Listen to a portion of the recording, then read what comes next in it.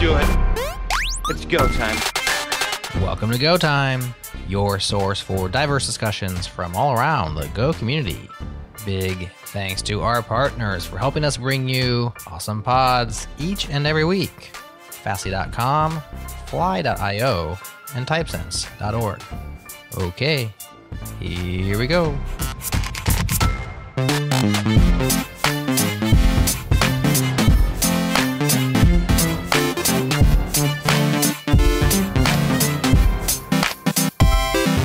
Hello and welcome to Go Time. I'm Matt Ryer. Today we're talking about building a world-class developer experience. You know it when you see it, when things just feel right, but it's more than just a pleasant UI or lipstick on a pig, which, by the way, is a saying. I haven't just come up with that myself and just said lipstick on a pig for the first time. That's already a thing. It's not just that, though. It matters. The developer experience really matters. And we're going to dig into why that is today. We have a great panel. Chris Brando, my co-host. Hey, Chris. How are you doing? I'm doing well. How are you doing? Pretty good. I'm still getting over this cold, as you can hear in my voice. You know, the word hero. People say the word hero too easily, I think, these days. But, you know, to actually still do a podcast when you're on the tail end of what was quite a persistent little cough, a little cold. You know, yeah, I let people decide themselves. Yeah, whether that's heroic. Yeah, exactly. That's up to them, not for me to say. Well, that other voice you just heard there, breaking the format, was Alice Merrick from the Go team. Hello, Alice. Hello, Alice. Welcome to Go Time. Thanks. Alice, you were recently featured on Go for Say, the game show in Berlin. I was. That was me. I won. You thrashed them, didn't you? You did really well. It felt unfair. It felt unfair almost. I just know what gophers say. Yeah, exactly. We polled the audience, and really Alice spends a lot of the time doing just that as well. Yeah. And was able to get into their minds quite...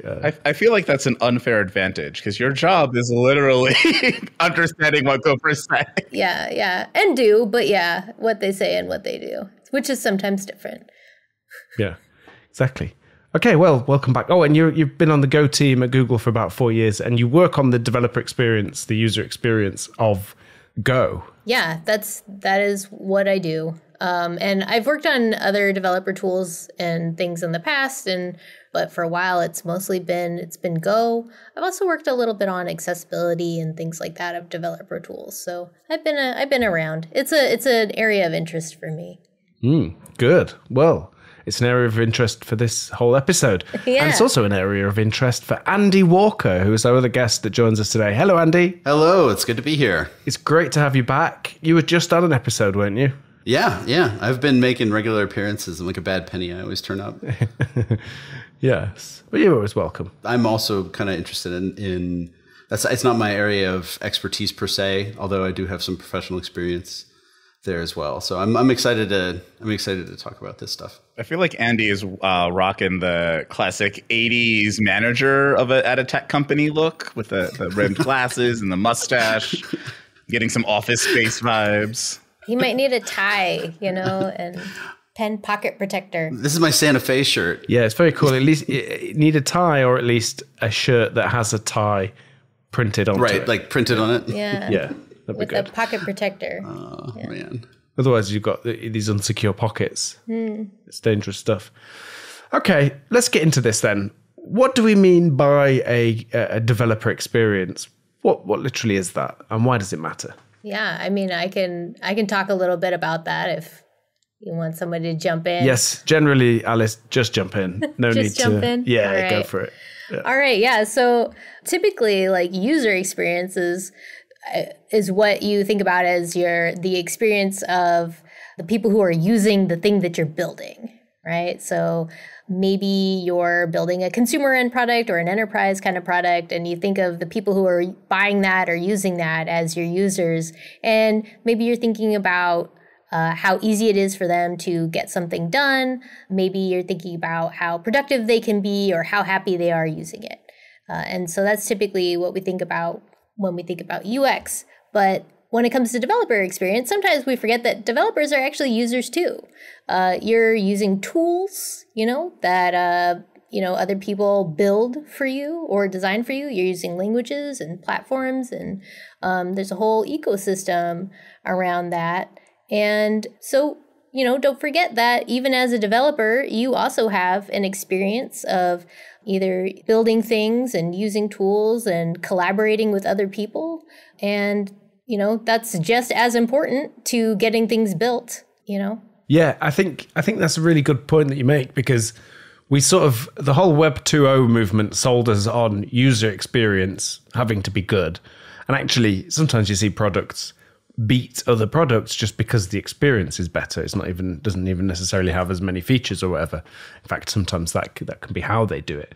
Yeah, but we've I guess in the past neglected maybe developer, because we assume pro user, they can get into the command line and they can even look at the code if they're not sure.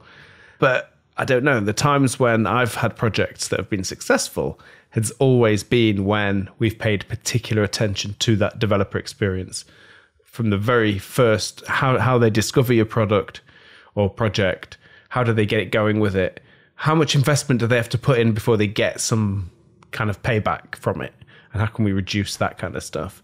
The episode that Andy was on last time was about tools, and this kind of came up a lot, didn't it, Andy? Like the actual experience of using the tools often was what made us like them. Yeah. I mean, one of the, I think, primary examples was some of the suite of command line tools from Charm, who pay particular attention to their design. The term that I keep finding myself using is something ergonomics, like developer ergonomics or visual ergonomics, things that more than just convey information, but do so in a comfortable and, I guess more importantly, intuitive way, and can kind of have ideally some sort of multimodal experience, if at all possible. Yeah, that's really interesting stuff.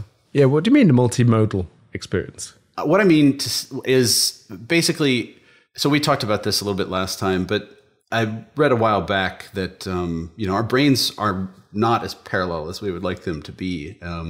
They're really very serial, and so there's only kind of this small window of experience that we're going to be actively conscious of and having discursive reasoning about at any one time.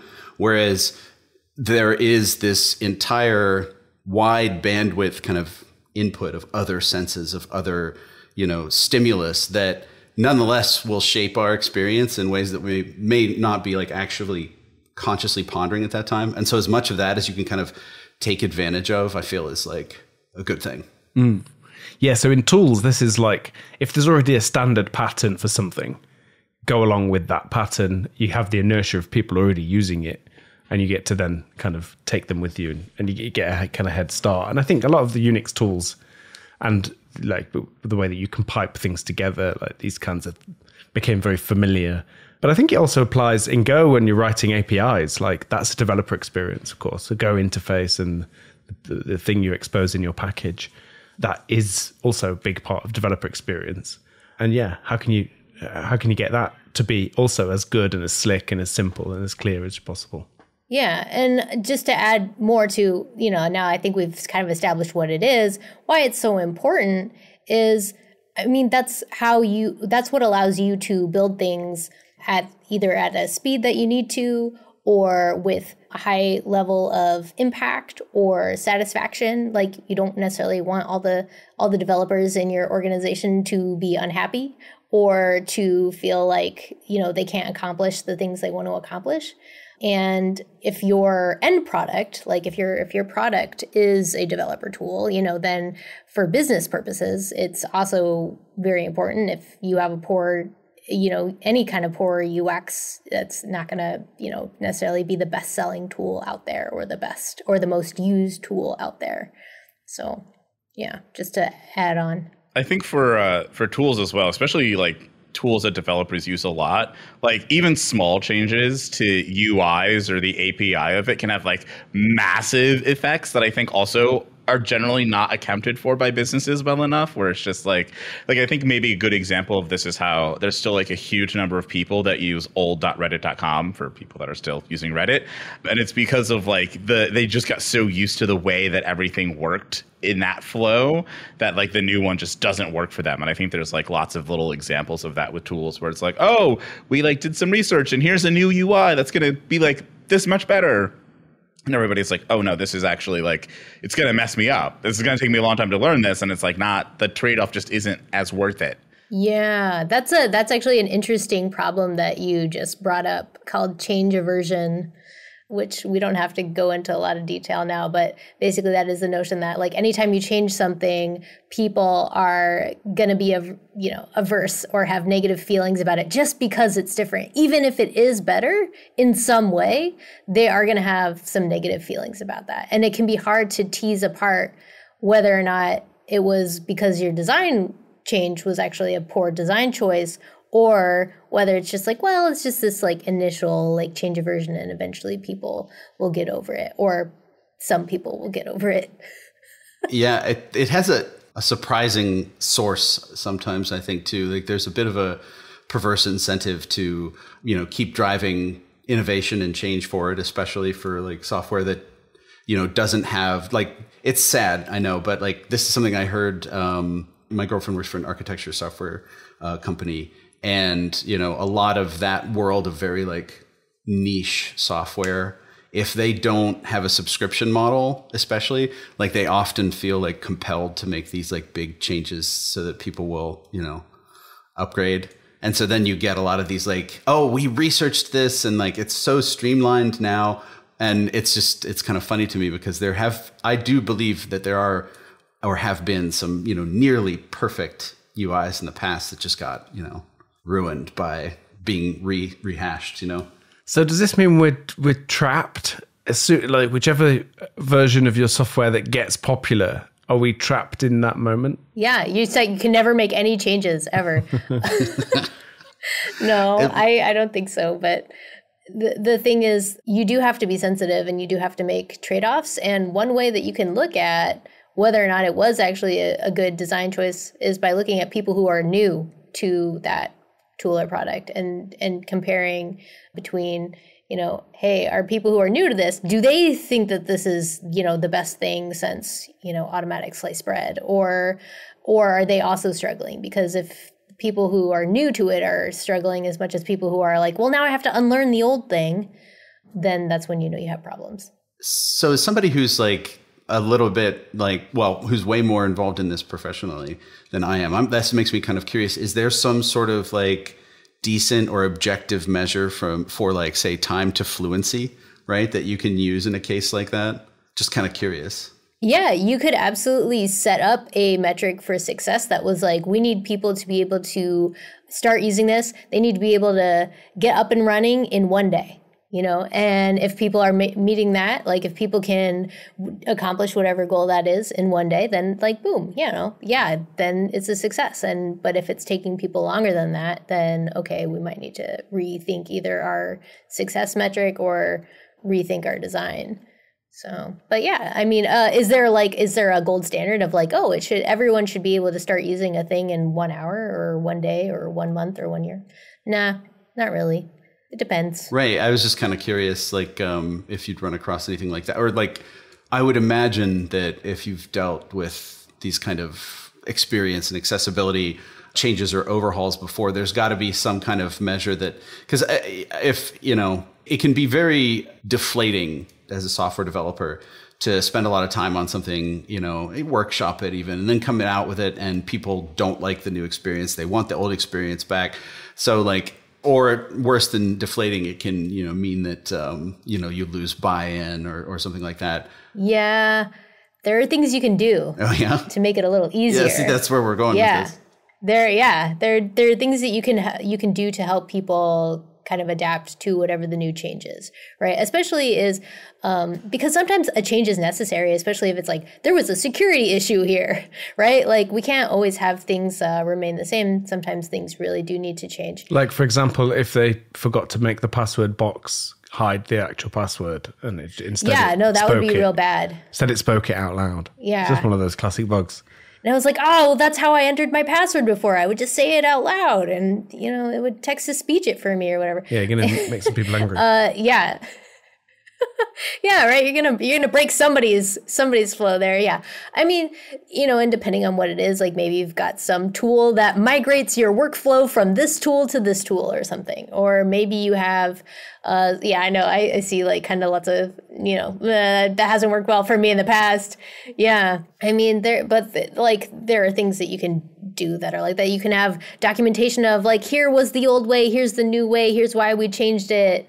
You can also have like hey, try out the new way, but without deprecating the old way yet. And then it's like you give people like a really long, like, all right, you've got 1 year, you've got, 6 months, you've got, whatever, like, or you can go in between them to kind of explore, and while they're still maybe iterating on the new design or whatever. Like, it doesn't always have to be like a very, all right, now everyone was using version 2. Now everyone must use version 3 tomorrow. Like, that would be a disaster. I feel like there's also like, I guess to extend what you said there, I think there's a business perspective that often gets missed, where it's just like, even if we are building a new thing, we should be prepared if people don't like it and we need to keep the old thing alive. Yeah. Like, I feel like that happens a lot with like greenfield projects where it's like, this old thing is terrible, we're going to do this greenfield thing, it's going to be better, we're going to launch this new thing, and then you're still stuck having to maintain the old thing and run it for like 7 years because you didn't anticipate something. I feel like the same thing happens with a lot of user experiences or interfaces and things like that, where it's like, oh, we thought that we'd just be able to replace the whole thing, but we didn't actually understand our users enough and how they use our product to actually be able to pull off this migration or this change. Right. Yeah. That's the importance of having a UX kind of baked into your process there, so that, you're not building a thing for no one. Yeah. I think I have the opposite of change a version. Like, I love it when things change and it's hard again. I quite like hard things that I then have to spend time and kind of figure out. So you must change your key bindings like every day then. Well, I change my keyboard a lot. I do have now a new keyboard that I got. This is a Keychron Q10. I built one of those. A Q10? Yeah, well, an Arisu style. Yeah. Yeah. I actually have a Keychron as well. What kinds of things do you like to see change? Because I imagine there are some that you wouldn't want to change. Yeah, I like fonts to change. I love a different font. Gives a whole new meaning to the code. No, the code meaning stays the same, but it looks different, and I take it. Colors, changing the colors in the IDE. Yeah. I think that's quite a nice way to sort of, freshen up your life. Some people have got like, I don't know, interests that keeps their life interesting. Yeah. But if not, changing your IDE colors is a great way to. It's like a fresh lick of paint in your office. Yeah, it's kind of like fashion. Like, we wouldn't want to keep wearing the same things we wore in 1998. Yeah, Andy. Oh, it's funny that you call me out here, because like on the one hand, I rotate fonts like I rotate crops in a field. But like on the other, I do. I mean, another thing that I mentioned the last time is that, my life was just changed forever when I learned that the default for, at least for at the time, for MacBooks was to have non-integer scaling. And if you just ticked it up one, you could get, crisper pixels again, which is like, but like I still miss like bitmap fonts, it's just, they're not really possible to get anymore. I tried to make my own, and to, moderate success. But it's interesting. I do kind of still pine for that old sort of crispness in fonts, while at the same time, like just basically continuously searching for like the perfect font for me. We'll have to do a font episode. Oh, yeah. I'm 100% in. Yeah, podcast episode on fonts. Yeah, definitely. Or maybe like an episode about typography. Because I was actually reading this article. I was down this rabbit hole of like Fediverse stuff. I was reading this one. I think it's like macwrite.com, I think is the website. But he had this post about how he made his website super duper fast. And one of the things he mentioned is that he at first started with web fonts, but then decided to go with system default fonts. And I was like, that sounds like a terrible idea. But then he's like, it's not the font that matters that much as the font matters, but not as much as the rest of the typography and all of the other changes that you want to make the thing more readable. And I was like, oh no, that's brilliant. Yeah, like do all the stuff in CSS to make it so that it's a good reading experience, and then just use default fonts and like can make it so people can configure, pretty web fonts if you want, or nicer web fonts. But I was like, that's a good piece of advice right there. And it might be, if it makes it faster, then that might be a better experience. Yeah, not having to load as much web font, and also not have the user experience of like the flash of like unstyled content, or like, oh, it's one font and then it shifts to another and it messes up your scroll position and all that. Oh, it sounds like real annoying. And it's like, it's just a system font. You don't got to worry about that. And system fonts these days are pretty good. Like Helvetica is not a bad font, right? It's a pretty nice font, or I guess typeface. The font is whatever, pedantic, but it's a good typeface. It's really about contrast, as I understand it. I was talking to, I started this project a while back to like make like I guess like the most science-backed color scheme I could come up with. And I like reached out to a bunch of like ophthalmologists and basically I like looked up papers and, wrote to people, and I ended up getting a couple of people to write me back, and they were like, look, it doesn't matter what your base color is. It matters how much contrast you have. Like, black text on white text on black. One may or may not be objectively better than the other, but not really. It's really just about like contrast, right? And after that, WCAG guidelines and all that. Yeah. I mean, there are some colors that aren't easily seen by people who are colorblind and things like that. Some levels of visual acuity might require higher contrast, so you want to make sure you're ticking all the baselines. But after that, then it is kind of a matter of taste and also a matter of fashion, because these things also change over time. Yeah, I always like to store my secrets. I always write it down in non-colorblind friendly colors just in case the person spying on me is colorblind. You never know. 1 in 8 people won't be able to read it. It's more secure than whatever it is you're doing, Alice, with your secrets. I don't know where you're putting them. I don't write mine down. Ah, clever. They're secret even to myself. You don't even know them. She knows them in her dreams, right? So she's got to like... Yeah. It's a good place to store them, to be fair. Yeah. Can't rely on it, though. But so there are a couple of things that we mentioned. I don't know if we want to move on to talking about like what actually makes a really good developer experience. There was something that we mentioned is a good visual design, but you don't always have a visual design, especially if you're using like maybe just a plain command line tool. But we talked about like speed. That was another thing, something that is fast. You want it to be responsive. You don't want to wait for something to just load to show you some animation. Like, ooh, look, it fades in and out or whatever. But yeah, I'm curious, any of your other thoughts about like what makes a good developer experience?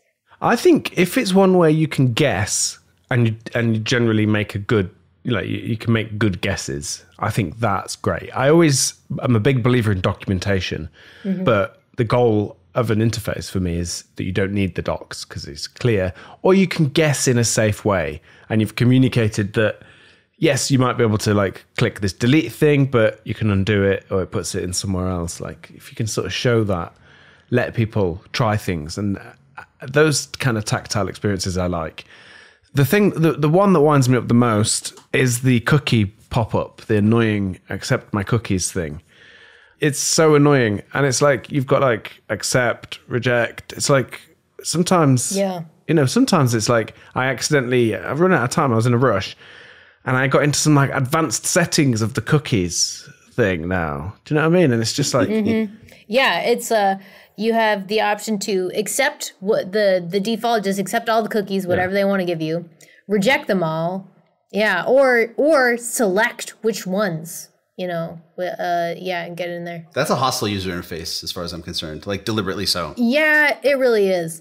In my opinion, I think that something needs to change there about like what the default options are. I especially hate the ones that are gigantic, because sometimes I'll be like on my phone and I want to preview a link, and like in Safari you can just like hold down a link, it pops up. It's like, oh, okay, like I want to see the whole title for this article, so I'll hold it down. But then like the entire thing is blocked by this gigantic, for some reason, cookie consent form, and I'm like, why? Like, please stop. Like, I don't want to have to navigate fully. Like, Very deliberate. Yeah, and like part of it is like a legal issue, is I think that is, why we have that. yeah, was it the EU? It was like California and the EU were like, oh, it started with just the cookie consent things, right? Where it's like, oh, you have to tell people use this cookies. And I feel like every UX person was like, great, now you've just taught all the users to just randomly click OK on something to make it go away on the page. Like, this is terrible. Yeah. And I was mad enough about that. And now there's this other thing that's like, oh, please, like, configure our ability to track you and whatnot. And I'm like, yeah. I would like to say one more thing about good developer experience, to kind of pivot off of what Matt said, made me think of this. To me, yes, it's obviously like the interface that is 100% intuitive is best, and kind of also related to APIs. There is like with a good IDE, there is a kind of, combined with good design, there is a kind of API ergonomics that like dovetails with documentation, right? So, I know I need to do something with like this auth policy here. And so then I just type a dot. I do this, all the time. And then if you get a good, like, intelligent list of completions, you can very quickly make something quite complex that you've never seen before and understand what it does just by like little piecemeal docs as you kind of go along. To me, that is almost perfection, right? Like, and to me, it's actually even better than some of the AI autocomplete stuff because it sticks more. Like the tiny little steps that you have to go through, like just looking at documentation really quick, each section, like you remember more, it works better. Yeah. Yeah. I completely agree with that. I also like documentation that is interactive in some way. And I've built a few of these before myself where we would teach you about there was a particular product and it had an API, and it was an API. That was the tool. It was like in a Docker container. And we would teach you about the API by letting you actually use it. And you sort of follow a story. So it's like a story told. And then it's like, okay, so we're gonna try this thing first with this empty box and it doesn't know anything, and then we're gonna teach it something, and then we're gonna see that it's learned that, and each of the steps you get back a payoff. So you invest a bit of time, and the deal was, you've invested some time, we'll pay back with something fun or interesting, some kind of progress. And that worked out really well. We found that people would just go through the flow because it was fun and kind of enjoyable. And I think sometimes just tweaking language, like the way that you communicate and the tone that you communicate with people, can sometimes make a big difference. But we're building for an international audience, so it's tough to get that right, probably. So it sounds like, was the API itself very usable? Like not just the like documentation, but was the API itself? Yeah, well, in a way, this was designed from the perspective of this story. And it's a bit like how TDD can sometimes drive your design, often drives your design of your package is and what you're exposing. Almost like the document-driven thing, this was the way that people would learn about this API, informed what the API design was. And I think that's also, it's a bit of, applying sort of UX principles generally. Like think about the user, what are they doing? Like what are they feeling at this time as well? I'm working on an incident tool at the moment in Grafana Labs, and incidents are a time when people are really stressed out. So we have to deliberately be a much simpler tool to use than some of the other pro tools that Grafana has. And it's really about understanding that what people are doing, what they're feeling at that moment. That sounds like I think when I started my career, thinking about like how people are feeling using the software would have sounded a bit like, woo. I I wouldn't have perhaps respected it as much as like it's paramount now. It's like if you can cheer people up, if you can solve their problem, like this is like we get joy from this kind of stuff. It's fun. Yeah, I feel like that kind of idea is what made Swagger, now OpenAPI, so popular. Is it was like, well, here's really good looking documentation that you can just run. And I think there's a lot of advantages to that sort of thing if you do it right. I think a lot of people do all of it very poorly. Like they they'll give you a specification doesn't even work. It'll be like, it doesn't run through the validator properly. But I think when you do that well, it does feel like this like easy experience getting acquainted with even what can be a complex API, because it's just like, oh, here's some examples, here's what to expect. And it kind of like guides you to all of the information you need to provide to someone to actually be able to use the thing. Yeah, structured representation of information, can go quite a long way in at least in aiding, understanding. Yeah. Andy, I can't imagine what your life's like. What do you mean? Just like you going about your day doing normal things. I can't imagine it. Yeah, well, yeah. Neither can the people that live with me. Yeah. No, but just imagine Andy just like, I'm going to go into this bookshop and then I'm going to go into a coffee shop and just do some normal things.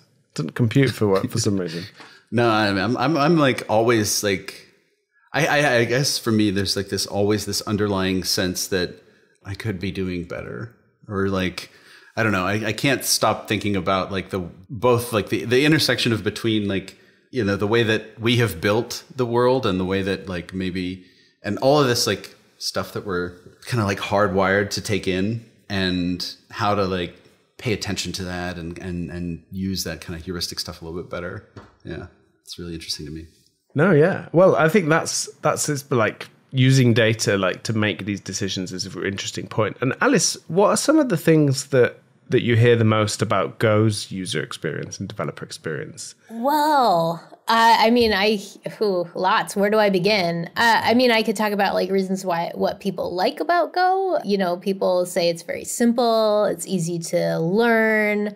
It's easy to deploy everywhere. It's a single executable. I can put it, it's just easy. Some people also like, really are into GoFumped, and the fact that, hey, actually it's really easy to maintain this and share, like have a shared code base with somebody when all our code looks the same. So the language, and then also like the tooling, those are some of the things that we hear about, like as far as really good experiences are going. So if you have more and more to gush about on the Go developer experience, I'd love to hear it. Yeah, well, I do think it does a good job. When I learned it, it was all very lo-fi. It felt like a kind of small open source project. So it was like static sites, and actually all that stuff in itself was also very simplistic, which mirrored really Go and kind of was what attracted me to it, honestly. I think the fact that we have the in-browser playground, I think is really cool. You can just go and start. Yeah, I want to hear about that. I am so fascinated into how people use this and why, because something I found out recently is that actually a lot of the traffic to the go.dev website is for that playground. And I have very little understanding of what people are using it for. But I have heard that people use it to like possibly like share code snippets with other people. But like how do you use it in your like day to day? Is it something you learn to use or experiment, or like what's going on when you're using that? Yeah, I actually use it to sketch out ideas sometimes when I'm talking about things. And sometimes that can be collaborative and sometimes not. It's quicker to open the playground than it is to create a file and go and edit it, especially if I've got already tooling and IDEs and stuff around.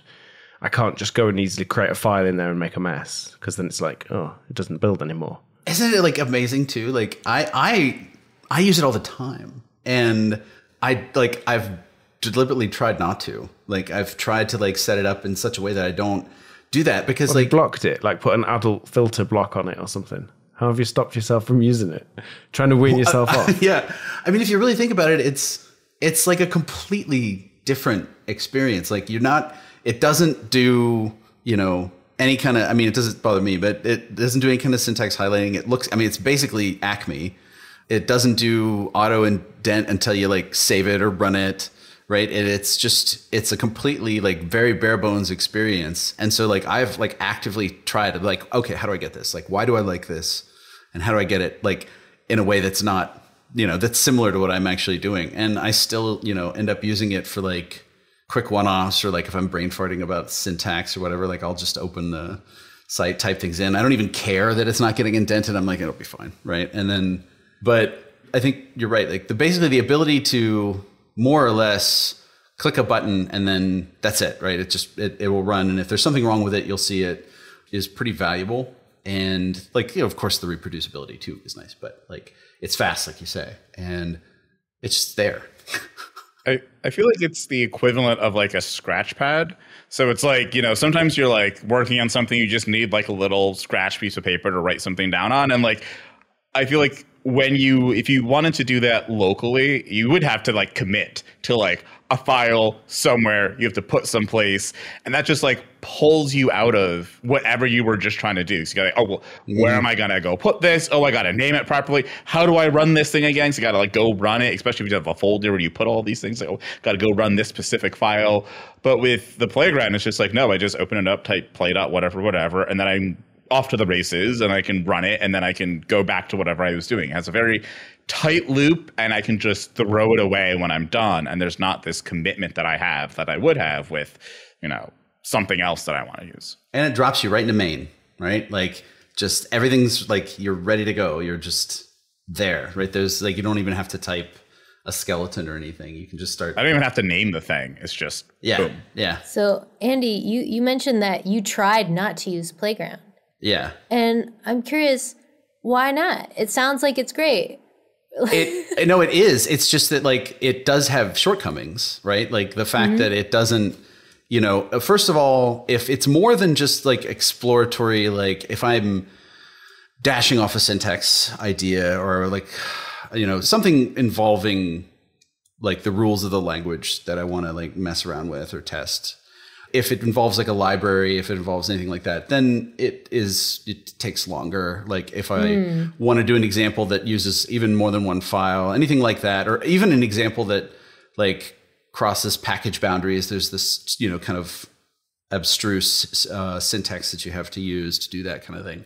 And so that's when I've wanted something similar, but there's really nothing that does it quite the same way. Yeah. I'm curious, is there anything about it being in the browser itself that is vital to the experience? Or if you could do this like locally in your IDE, like what if what if it was easy to just create a, piece of scratch paper, as you will, like in your favorite editor, would you do that instead? Yes. As long as it had some kind of, even if somewhat limited, persistence, right? Because there is a mode of working, right? It's the coding equivalent of having like being like the novelist who has a bunch of sticky pads or whatever, right? Like there is this mode of working like that, and you need the kind of permanence of it there to like refer to. But yes, I absolutely would. Yeah, I think that's the nice thing about the Playground is that you can, if you want to, save it and put it somewhere. But yeah, I think like you kind of hit the nail right on the head there, Alice, because I was just thinking about how it'd be a cool thing to build of a tool that's like literally like call it Scratchpad or whatever. That is this thing where it's just like, oh, I want to just sketch something out real quick. And it lets you do that quick. Like I'm just roughing out some syntax or I'm just like trying to figure out what I mean here. But could also, to I think your point, Andy, make it so you could extend it a little bit further to bring in external packages and maybe even bringing things that you have locally so that you can do like a little bit more, not getting all the way up to like a full IDE or full editor, but kind of fit that space. Because I do think there is a gap that exists right now where it's like, well, I want to use this, but I want to import another package. And technically the Playground does support it, but there's a lot of limitations around that. So if I could just have that locally and have this like little space be filled, I think that would be like great. I think it'd be kind of the equivalent of what Jupyter notebooks or Python notebooks gave for like a lot of data scientists and people like that, where it's just like, or what REPLs give for a lot of languages, where it's just like, oh, I can just start roughing things out. So it's like a little bit like a REPL for Go, but a little bit more robust. Yeah, I've got a script that gets me pretty close. Like I have a very robust, like literally dev/Scratch, right? And everything under Scratch, I mean, most things under Scratch is a single directory that's like has a Go mod in it. And it's just something I wanted to screw around with. And so I have like a script that like will create a new Scratch, like initialize the Go mod with the name of the directory, create a main format, and then open code and like drop me in there and it'll jump to like the first line. That's pretty close. Nice. Yeah. There you go. You should open source Have that. you shared that with anyone? Yeah. No, I never have. Yeah, I really probably should. There you go. Look at us doing UX work, uncovering gaps in the community, tools that apparently already exist, but Andy is hoarding them all. I really want, I want Charm to make this because then it'd be absolutely beautiful. But I also like another, I guess, idea of this. I wonder if you could just like integrate this into Go Please and have this be like a thing an LSP can do. So you could just do it from your editor. So your editor could open up a new window or buffer or whatever that's just like, boom, ready to go. And then you just start scratching it, doing all of that notating or whatever you're trying to do. And then choose to like save it or whatever, get rid of it. Maybe it like keeps stuff around for a day or whatever. You can configure it and it garbage collects. Like you could really integrate this, but that would be a real nice thing because then all of the editors that already integrate Go Please, it's like, oh, it's already there. So it can work. So you don't have to go into some other editor or go into some other thing. I mean, it's kind of easy to do this on the command line because you just be like, oh, what's your editor? I'll run it for that. But if you're using like, VS Code or Golang or whatever, it might be a little bit more difficult. So LSP integration. I'll have to bring this to the Go Please team. Yeah, we're just pitching things we want to Alice now. Yeah. There you go. But bit of a bait and switch. Yeah, the tables have turned. You thought I was joining your show. You're joining mine. Oh, we're just research people.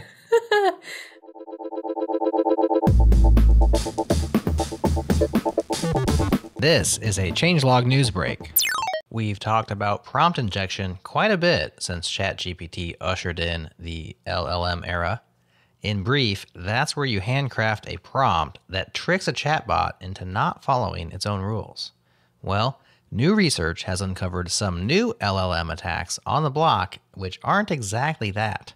Quote, large language models like ChatGPT, Bard, or Claude undergo extensive fine-tuning to not produce harmful content in their responses to users' questions. Although several studies have demonstrated so-called jailbreaks, which are special queries that can still induce unintended responses, these require a substantial amount of manual effort to design and can often easily be patched by LLM providers. This work studies the safety of such models in a more systematic fashion.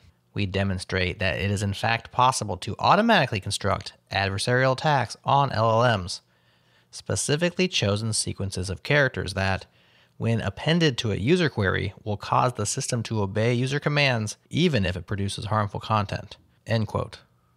The biggest difference here is that they're achieving the jailbreak in an entirely automated fashion, and they make a case for the possibility that such behavior may never be fully patchable by LLM providers. Game over, man. It's game over. What are we gonna do now? What are we gonna do?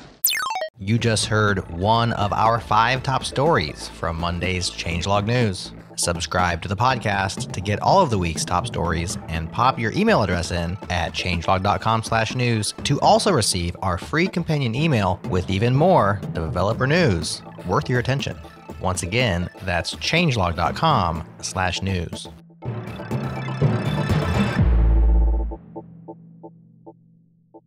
The Go backwards compatibility promise that you have that extra constraint on the user experience, of course, you have to always bear that in mind. And usually we have to live with our legacy decisions. That's a great example of that. But I was interested in what mistakes we can do or what mistakes happen a lot or things we can do to avoid them if there's any common sort of pitfalls or bits of UX that we don't like. We talked about the cookie one as well.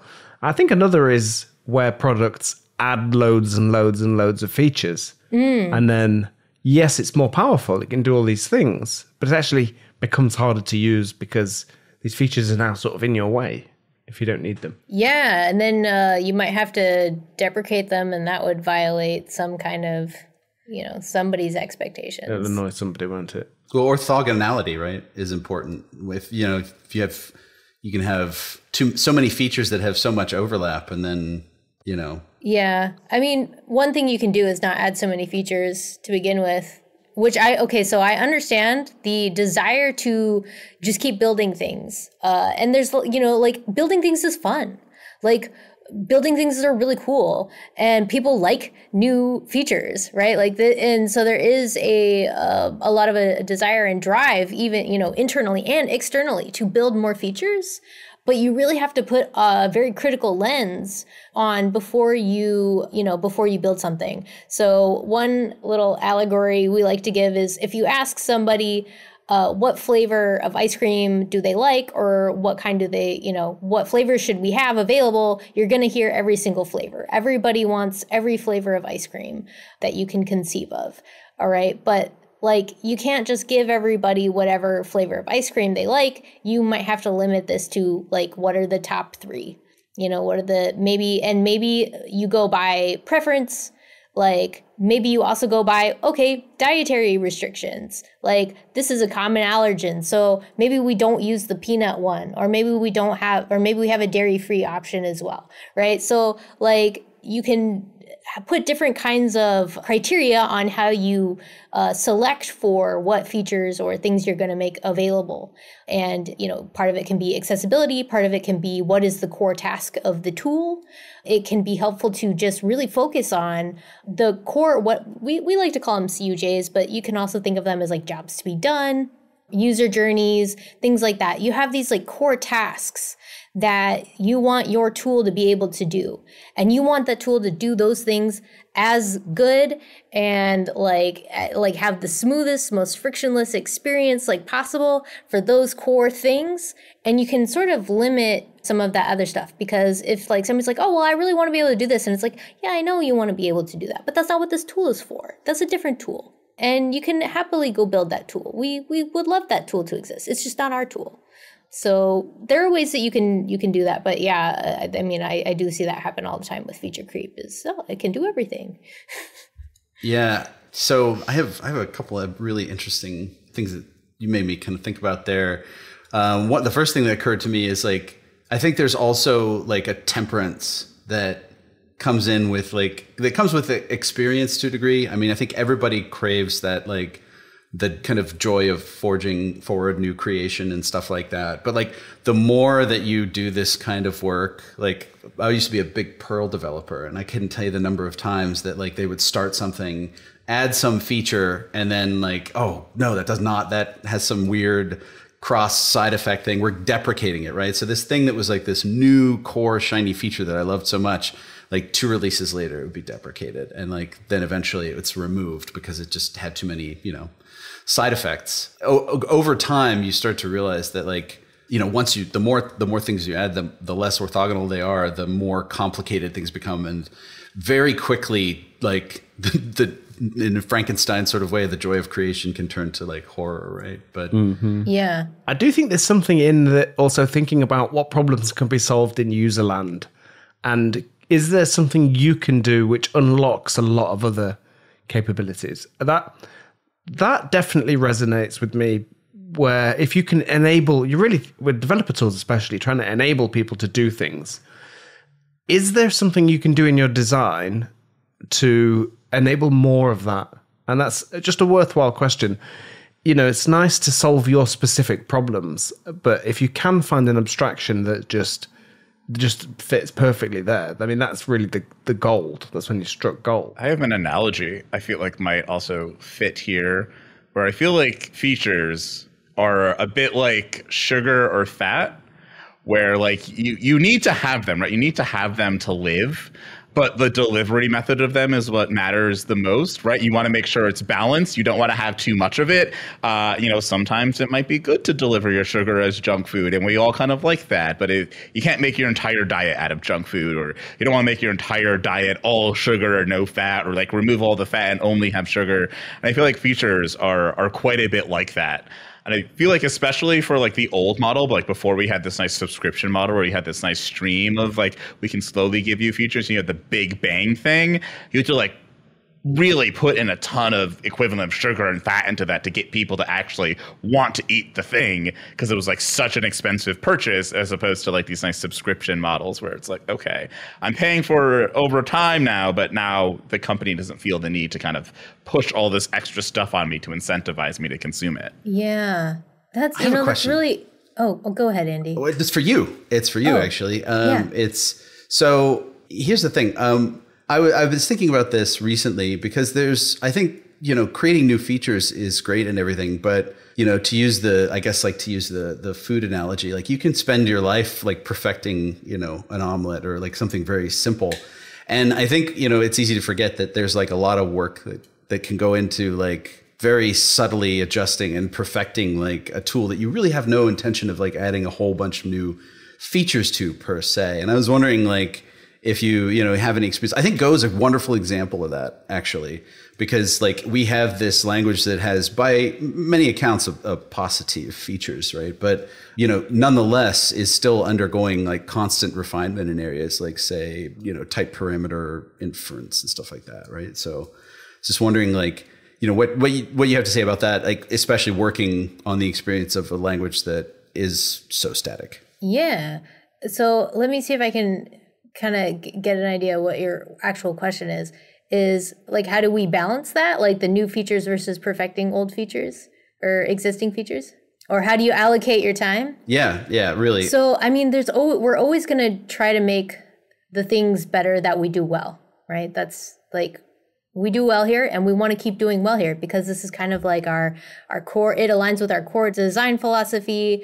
It aligns with our like core values and what we want people to be able to do. So that's going to be a thing that we always work on. When it comes to new features, really part of it comes down to what is going to, something that Chris said is like, how to unlock people and different kinds of, I think it was Chris was talking about this, like how can you unlock, different capabilities. But also, sometimes it's not about building new features to get new users or new use cases. Sometimes it's just removing friction from the existing tool or existing feature. Just remove some friction there. Like, what if we just made this feature a little easier to discover or a little easier to use? And so in that case, sometimes you are iterating on that particular thing, that particular feature. You are iterating on that in a way that makes it, you're unblocking people from using it instead of building a new thing. Because actually what I find is that it's not just new features that attract people to a tool or a product. It's how easy is it to do a thing? How easy is it to get started or how easy is it to build, right? It's that experience, not just the like, oh, but I can, and this one lets me do this. It's like you're probably like, maybe you'd buy that tool, but are you going to use it? Like, probably not.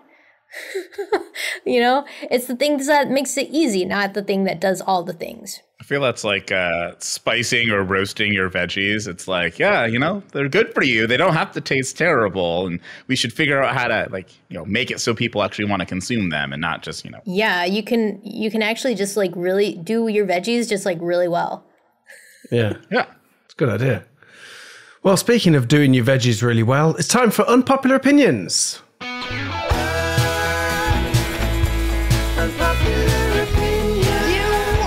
actually think you should probably leave.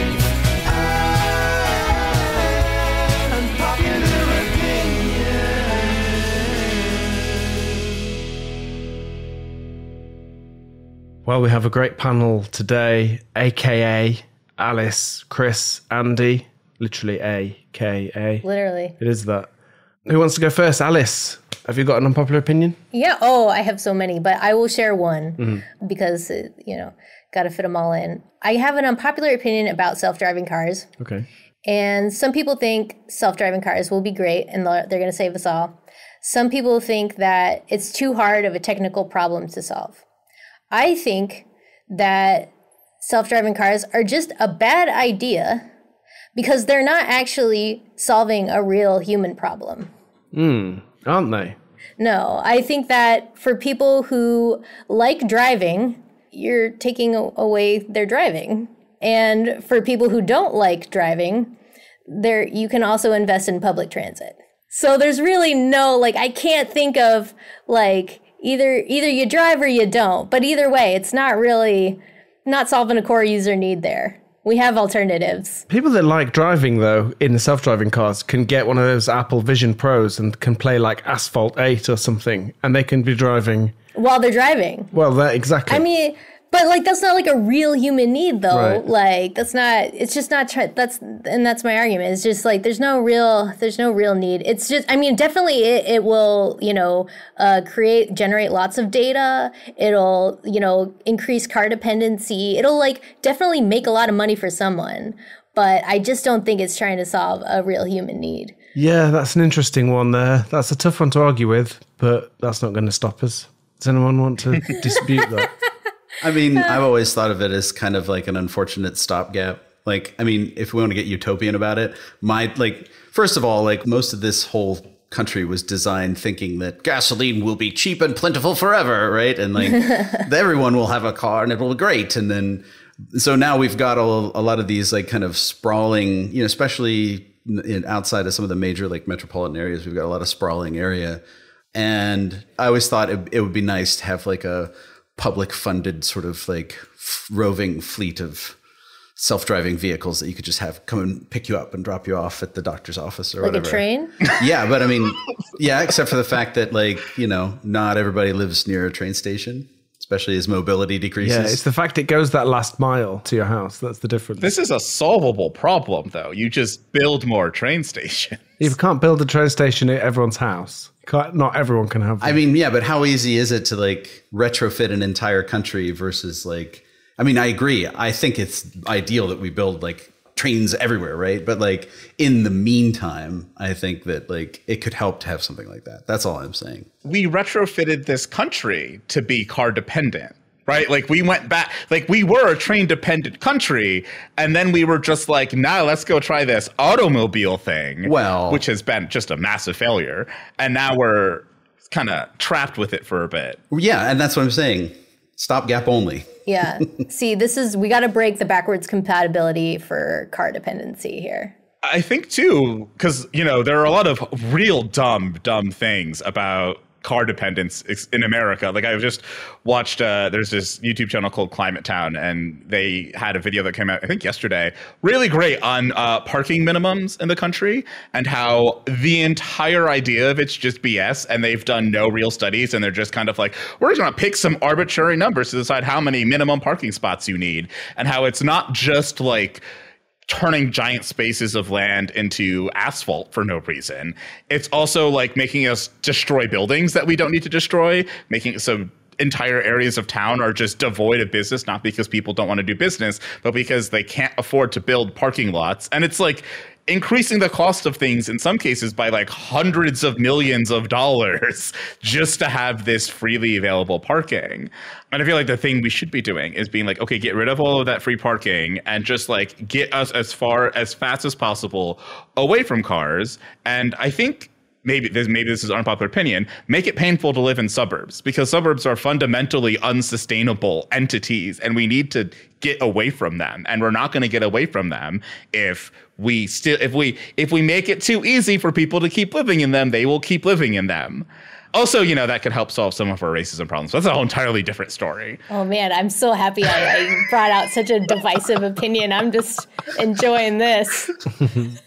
Yeah, I think one thing that I would like to see more of in cities is fewer cars, yes. More zip lines. There's a lot of... For sure. There's a lot of places that are very accessible with zip wires. As long as we get over this nanny state, kind of worried about people falling to their doom. Plummeting. Yeah.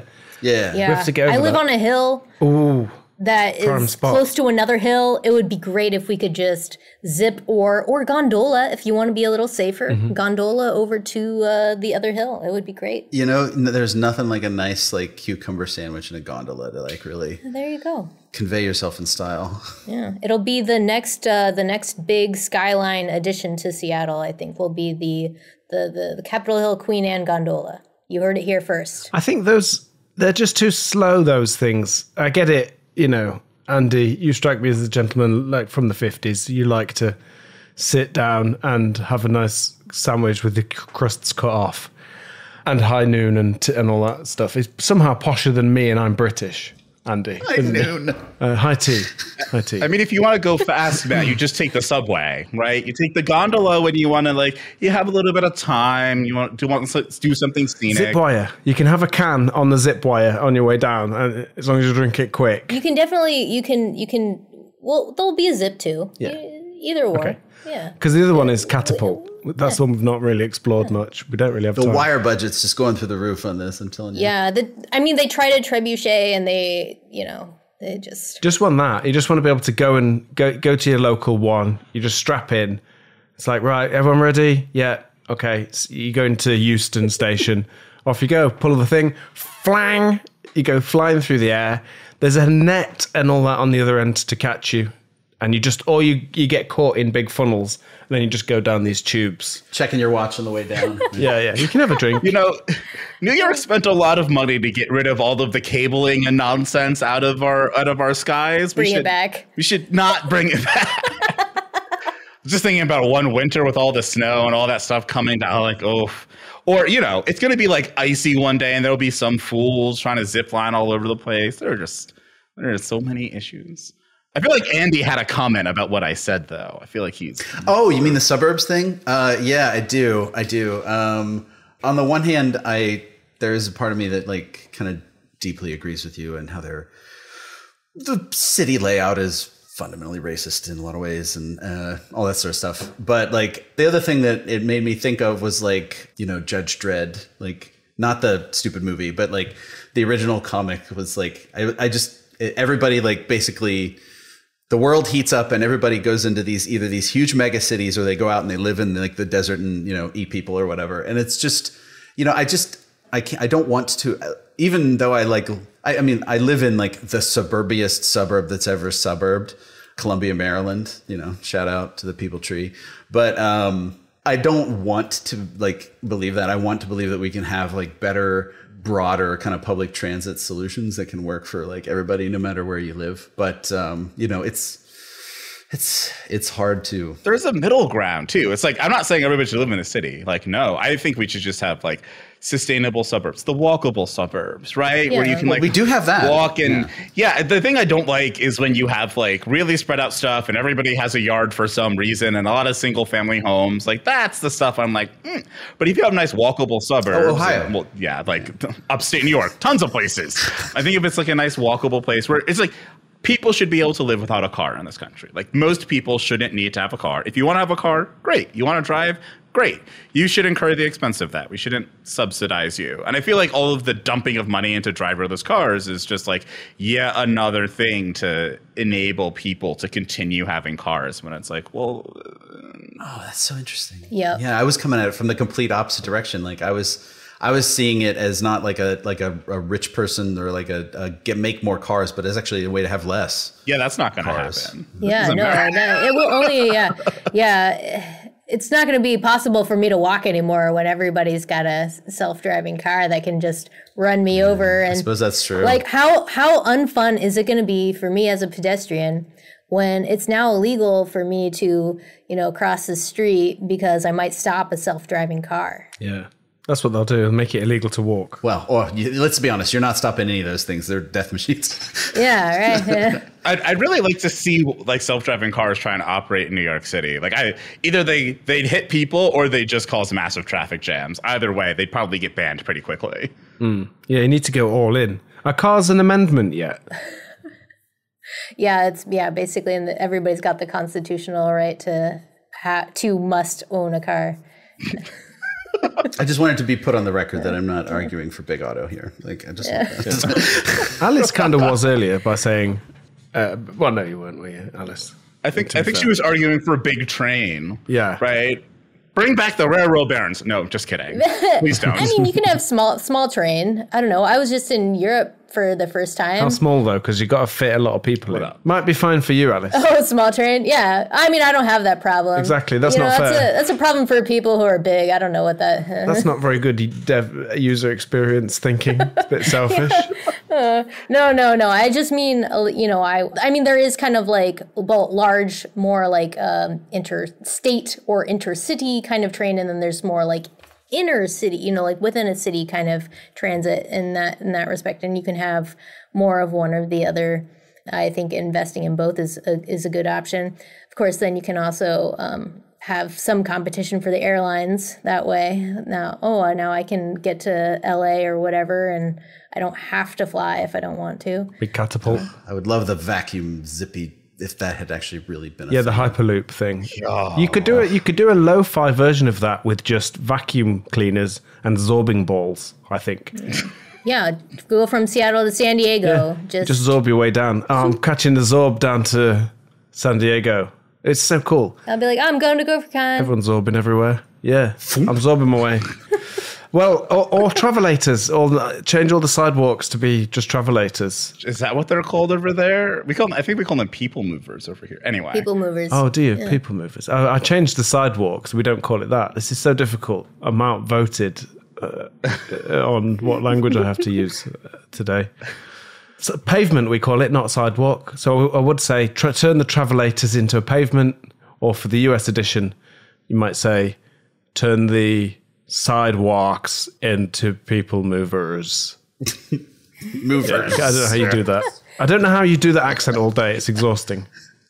Yeah, pronouncing all of our R's. Yeah. You know what? Someone's got to do it. You spend so much time doing that, though. Not putting U's in random places, properly spelling things that have Z in them. You know.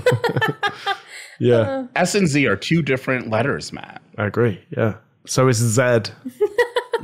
I've actually almost forgotten my unpopular Oh, opinion. well, you better remember it. Can we do a linguistics episode? I'd love that one. Oh, there's a linguistics guy on TikTok that I absolutely love. He's the one that made me realize that in English, words that start with TR are pronounced like CH. So if you say choo-choo train, like you don't pronounce the T in train like T, it's ch, which is very weird when you think about it. Same thing with like trombone and all of this. Trombone. Yeah. You're right. Yeah. All ch-ch-ch. Trombone. Choo-choo train. Oh yeah, it's a phonetic. Didn't know that. It's actually dependent on like the adjacent words and stuff like that. Yeah, it's because that's how we say T and R. You can't, like, your tongue is in the wrong part of your mouth to go from T to R, so we change how we pronounce the T. It's all, it's fun. How do you say burgers? I don't understand that word, burger.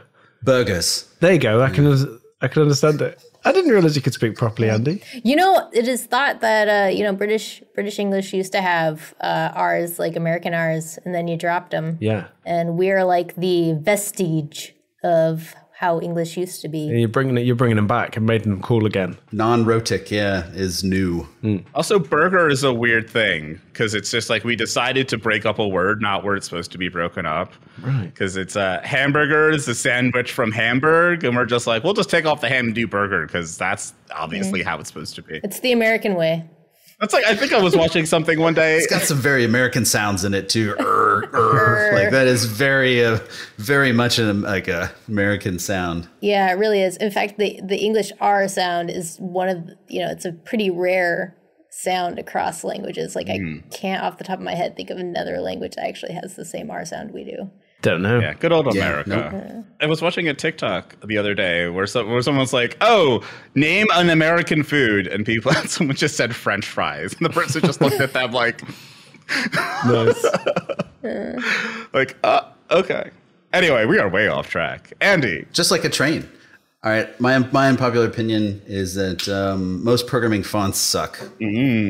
As much as like I love their design and I love to talk about design, I still I get obsessed with a new one every few weeks, but I have just never found one that I can really truly stand for very long. I have astigmatism, so basically everything is just a little bit fuzzy to me, and so I have to go to great lengths to make sure that contrast and stuff.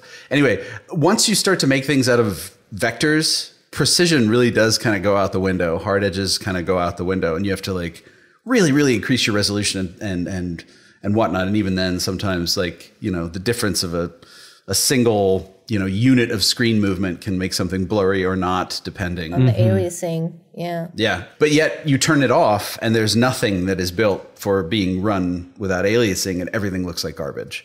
So there's a handful of fonts that I've used that are fine without aliasing. Andy, do you tweet your font adventures? I don't know. I should. Yeah. I think the most recent one I was fascinated with, if you've got a good PDF with your design layout in it, I'm a sucker for that, especially if it's got color chips, of course. But yeah, I think the most recent one I'm fascinated with was Berkeley Mono. Oh yeah, Mono. Yeah. It's doing all right, but most of them suck. Okay, nice. Well, we'll see. Most fonts suck from programming. Yeah. Most programming fonts suck. Most of the dedicated ones that they say are good for programming. Yeah. Like, we'll make it a little bit more unpopular. All right, I got my hard stop right now, but Okay. thanks for having me on. It was lots of fun. I'd love to come back, and I feel like I have so much more content. Like, I also have some follow-up questions for you at some point if you're on the Go for Slack or something. or email me, or I'm pretty findable, I think. Thanks, Alice. I'll do a little outro now, but you feel free to go. Cheers. Bye. Maybe this won't be unpopular, but I'm going to give a reason that will hopefully make it unpopular. I think that we need to abandon calling the science computer science, and we need to call it computing. Oh, this is a good one. No more computer science. It's a stupid name. Like, it's not the science of computers. It's the science of computing. And no other science calls itself something science. Not biology or geology or chemistry or physics. None of them. They're all like, we got our names. So we should just call it computing. Rocket science. Oh, and there is that, but you've reminded me of a beautiful anecdote. So a while back, I don't know what got me on this, but I was like, what is the history of the term like computer scientist and programmer? Like, where did we come up with that? And so that's where anyway, I went digging and I found the first mention of the term like software engineer or something like that, or programmer. Now I can't remember exactly what the first mention, but I found it was an old like letter to the editor for the ACM where they were like talking about what to call people who do this programming thing. And there was this guy that wrote in with these amazing suggestions, right? And like tour engineer, tourologist, some really interesting stuff. And so I was like, but my favorite was at the very end was flow charts man with like dashes between each one. I was like, that's it. That's my new. Well, that's your Twitter name, isn't it? Yeah. Flow charts, man. So I think there's like, there is some prior art. Yeah. And like the reason, like I've been studying computing recently because I've also fallen down like another rabbit hole that maybe I'll do an episode about it. I'm planning to write some blog posts and some articles around it. So maybe we can do episodes of that. But because I asked myself the other day, I'm like, what does it mean to compute? Like, what is computing? Like, what is this thing that we do? And it actually turned out to be like a pretty simple answer. It's like, there's two things. It's like, something is computable if you can find an answer to it using computation, which is just an algorithm. And then there's also the complexity, which we all love to talk about and nerd out about, and be complete and all of that. Also, like, there's this thing about feasibility of complexity where it goes into like, well, if you had an Earth-sized computer that existed for about the same time that Earth has existed, this would be the maximum type of problem you could solve with that. And I'm like, that is such a ridiculous but also nerdy way to like put the top of feasibility. But the kind of extension to that whole, like, we should go back to calling it computing, like one of the reasons I want us to do that, because I want us to remember our roots, because I feel like with AI, we've fallen into a thing we believed at the end of the 19th century, which was that it was possible that every single problem you could ask, every single question you could ask is computable, right? You can find an answer for it. And we got computing and computers because multiple people like Kurt Gödel, Alan Turing, Alonzo Church, like all of these different people all discovered in different ways how absolutely wrong that idea was. There are things that are uncomputable. There are questions that are unanswerable. And that, launched us into, what we have now. And I feel like there's a little bit of people believing this kind of in the AI world that it's like computers can do anything and they can do everything. And they're going to be these magnificent, all-knowing, all-intelligent machines. And it's like, we've been here and we proved that wrong. Like, there are significant limits to what is computable and what you can do with computing. I want us to shift away from that thought and be like, well, let's try and figure out how to answer useful computable or actually computable problems instead of being obsessed with, this thing's going to be able to take over everything. And maybe, that whole like Turingologist thing reminded me of how much I dislike Alan Turing ever since, I found out that the Turing test was a reaction to Ada Lovelace's assertion that like people are just going to be fooled by computers because they're kind of silly, which is what we figured out. And so I'm just like, if we're going to call call it something, we should base it on what she said, because she was like 100 years earlier and also a brilliant woman. So we should love Letition or something like that. I don't know. But Oh, there you go. That's a lovely candidate there. yeah. That'd be epic, though, if you were just like, oh, what do you do? It's like, I'm a love Letition. Yeah, that does sound like someone would say that at a party. I would like saying that, actually. I would put that on my business card. It doesn't sound like what you think it sounds like, I think. It doesn't sound like your job is coding. It's better than being an aidist, I'll say that. Yeah, that's. I do feel when I was thinking about like we should go back to calling it computing. I was a little bit like, computist? That's no. Like, I don't know what we'd call the people that study and do the science of computing. Well, I mean, they just called them computers, right? That's what they were called back when computation was women's work, you know. Like the engineers. But they were actually doing computation, whereas it's like that's like the computing is like the science of it. It's like I got into a whole I got a whole discussion with one of my friends about like what is science versus applied science versus engineering, and it turned into this whole interesting thing that also might make an interesting episode to talk about. We will see. But unfortunately, we genuinely have run out of time. Thanks for sticking with us, everybody. Thank you so much to our panel there. We learned, didn't we, about the developer experience, how important this is. Alice, I think a quote from her was, developers are people too. So we want to care about their experience as well. And we had a lot of food analogies. We talked about French omelettes, ice cream, fat and sugary features, trains, spicing or roasting veggies. We talked a lot about cookies. And Alice, of course, mentioned automatic sliced bread. I never did. I'm sorry, Andy, he said food analogies and you said trains, and I'm... Well, I thought we were going along the list of different sorts of analogies we had made. Okay. But no, he was staying with food, and then I just threw trains right in the middle of it, and it was awful. No, it was good. It's fine. I thought you meant like, here comes the train, choo-choo. That's how you still eat. Here comes the food train. Yeah, that's the only way you can eat. No, I thought... In the restaurants, like, don't look at me. I thought we were listing the analogies we'd done. Yeah. So, and we also heard automatic sliced bread. We'd never found out what that meant. It's very good. Automatic sliced bread. Oh, like the sliced bread that you buy. Right, but what do you mean automatic? The bread's not sliced itself, has it? It means you're not slicing it. Like it's odd when it comes to you. It's already been. It's like automatic. That's what sliced bread is. That is, yeah. I think she was probably getting to like the. You know, automatic sliced bread definitely sounds like one of those like a band. UX in jokes, right? Like that. Yeah, it does, doesn't it? Yeah. I mean, it's we've had sliced bread. You just manually had to slice it. Like the innovative thing was that it came sliced already. No. Yeah, the sliced bread is what makes it sliced. Is the fact that it's been cut into slices. Yes. I don't think the first one. No, the best thing. Why are we digging on this? Well, the best thing since sliced bread. Let's assume it's the best thing, right? That's what we're told. It's the best thing since sliced bread. It's the best thing since like you could buy sliced bread, which is automatically sliced bread by some machine. It probably wasn't. But you think we started selling sliced bread as like someone was in the back just slicing bread themselves? Yes. Yeah, I literally do. Yeah. I think that's... I hope they don't cut any of this out. Why? They did that when I grew up, Chris. Even in my living memory, you'd go to the bakery and then you'd order a loaf and they'd slice it for you.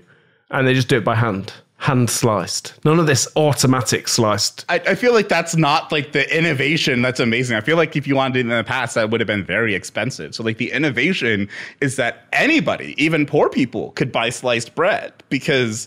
you aren't having to do manual labor to slice it because it's a machine that's doing it automatically. Yeah, the saying is it's the best thing since sliced bread, which was almost certainly sliced manually.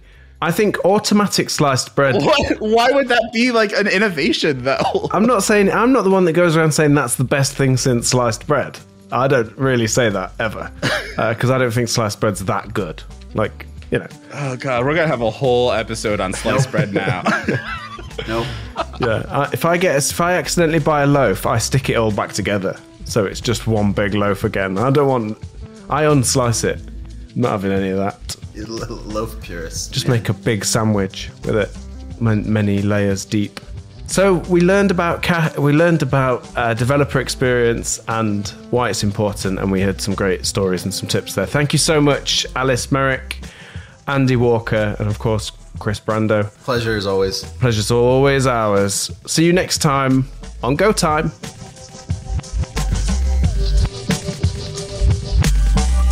That is Go Time for this week. Unless, of course, you are a Changelog Plus subscriber. For you, we have a bonus 6 minutes of Matt trying to break the ice with each panelist before the actual show began. If Changelog Plus is news to you, that's our membership program, which lets you directly support our work, ditch the ads from all of our pods, and get fun bonuses like this extended episode. Learn more about it at changelog.com/++. Thanks again to our partners for helping us bring you Go Time each and every week. Fastly.com, Fly.io, and Typesense.org. And to Breakmaster Cylinder for hooking us up with the best beats in all the biz. That's all from me, but we'll talk to you again next time on Go Time.